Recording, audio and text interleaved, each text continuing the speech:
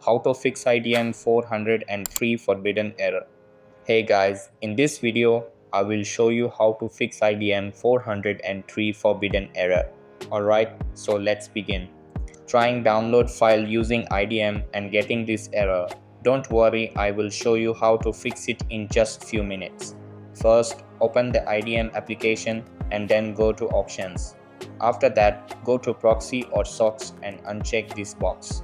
After doing this, check if your problem is solved or not. If problem still persists, then check for the IDM update. To do this, go to help section at the top left and select check for updates. After updating, check if problem is fixed or not.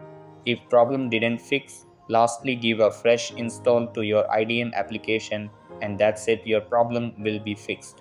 So that's basically how you can fix IDM 403 forbidden error. So that's all for this video. Consider subscribing if you find it helpful, and I'll see you in the next one. Thanks.